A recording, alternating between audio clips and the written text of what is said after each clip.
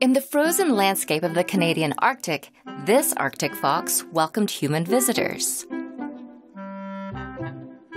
Clearly curious, the fox even approached the expedition leader before walking away.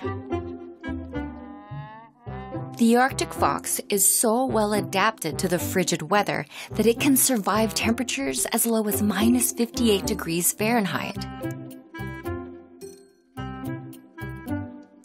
The fox sports small ears, a short muzzle, furry soles, and lives in burrows protecting it from blizzards.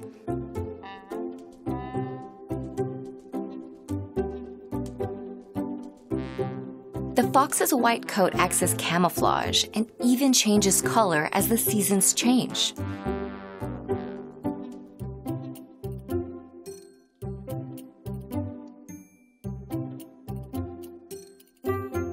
During the coldest of months, the fox will often rely on polar bears to do the hunting, picking up scraps.